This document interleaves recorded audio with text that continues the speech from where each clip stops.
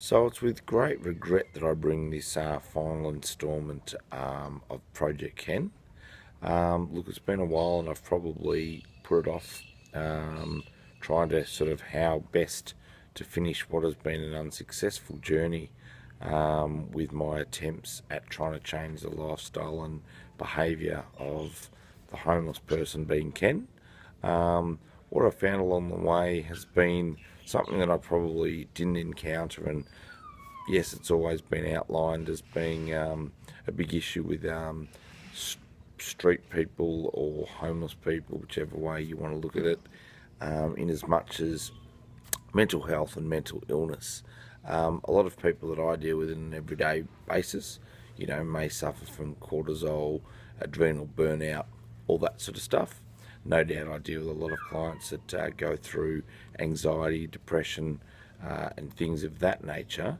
But when you're moving into a sphere of, as I perceive to be the case with Ken, Ken seems to have a lot of issues with regards to potential, be it schizophrenia, bipolar.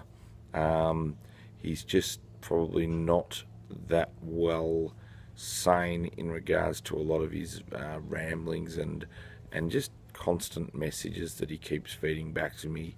There's been a lot of inconsistency with a lot of his stories that he conveys, and ultimately along the way I've realised I've punched above my weight and probably underestimated the importance of someone professionally qualified to deal in dealing with this type of person.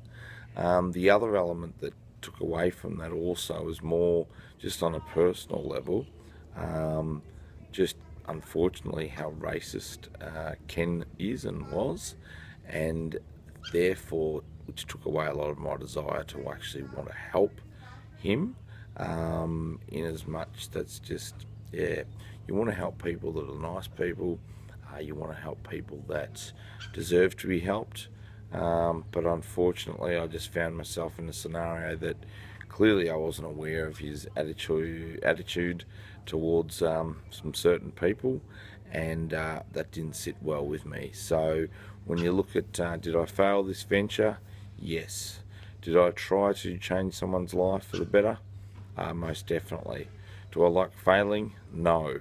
So hence probably the delay in this final instalment. But meanwhile, all I can suggest, if you do know of anyone that may be homeless, my message is to, by all means, try and make some impact by purchasing them some healthy food, have a chat, find out how you find things. But as a family man with two kids and a third on the way as well, I found myself in some scenarios that with speaking to him, anything could happen, and I'd hate to put my family potentially without a father for my kids and other things that could be a reality. So look, yes, I've failed with my efforts with Project Ken, but I do urge everyone to